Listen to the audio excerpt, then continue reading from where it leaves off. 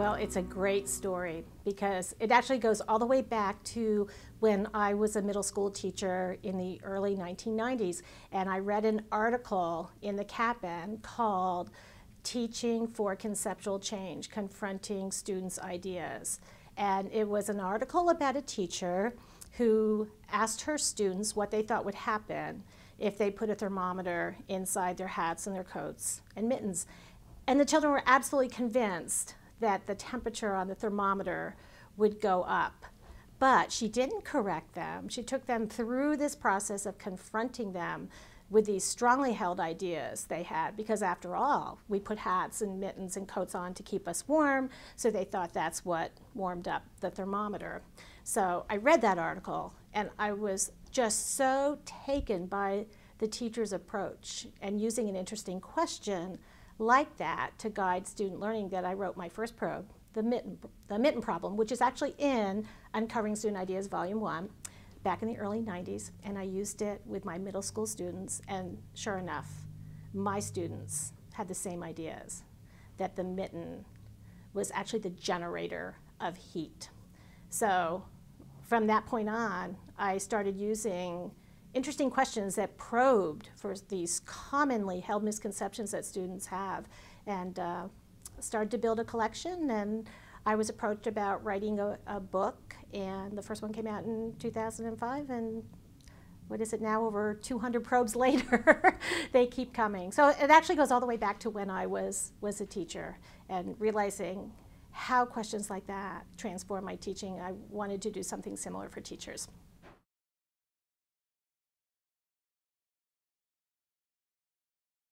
Well, if you think about science, science is building an understanding of our natural world. And children actually do that from the time they are very young.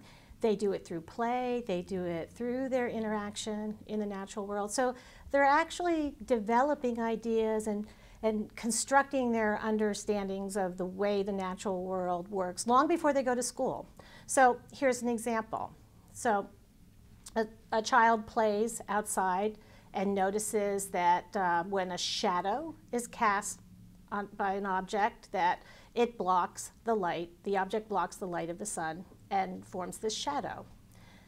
So when they look at the moon and they see the phases of the moon, and there's a different part of the moon that they can see each night, the shadow conception makes sense to them, because that's what they see every day through play, is that an object that blocks light forms a shadow. So you see this dark part of the object and a lit part of the object and the part where the light is shining. So they use that experience to make sense of things like phases of the moon, which that, by the way, is a very common misconception in students, that the phases of the moon is caused by the shadow of the Earth cast on the moon. But you can see how it makes sense. So a lot of these misconceptions develop from everyday interaction with the natural world from the time children are very young.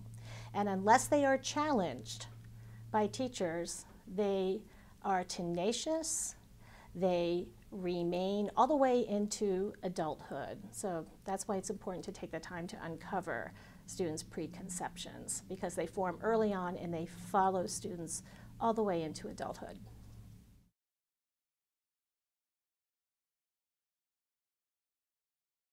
Well, traditionally, teachers launch right into a lesson or an activity.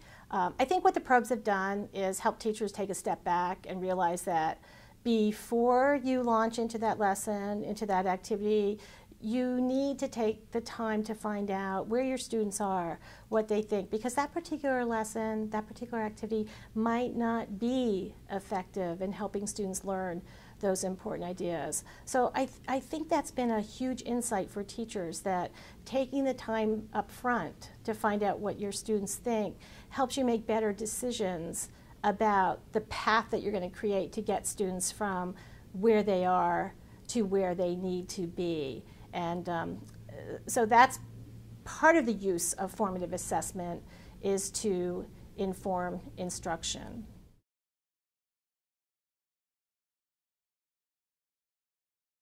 There are a few probes that I call juicy questions. And they're juicy because you can squeeze a lot of ideas out of them. So for example, the chicken eggs. You know, if you found the mass of a chicken egg right after it was hatched and the chick develops inside, and you find the mass again right before the chick pecks its way out of the egg, would the mass increase, decrease, or stay the same? And overwhelmingly, teachers will choose that it stays the same. And they're drawing upon a correct scientific principle, conservation of matter.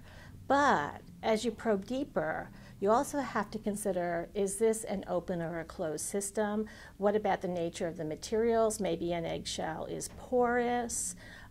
What is the yolk used for? Some teachers will think that the mass increases, which seems to make sense because, here you have this egg that was just laid with all this liquidy stuff inside, and here you have this fully formed chick, bones and feathers and beaks about to come out of the egg. So intuitively, it seems like the mass would be greater. But if you go back and think about the yolk and what food is and how food is transformed into living matter, and you think about transformation of matter, these are the kinds of probes that pull out multiple concepts that are important to understand in science.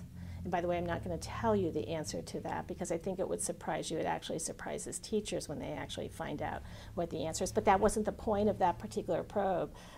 The point of that probe is to draw out all those important concepts in order to be able to think about a question like this. And it's a juicy one.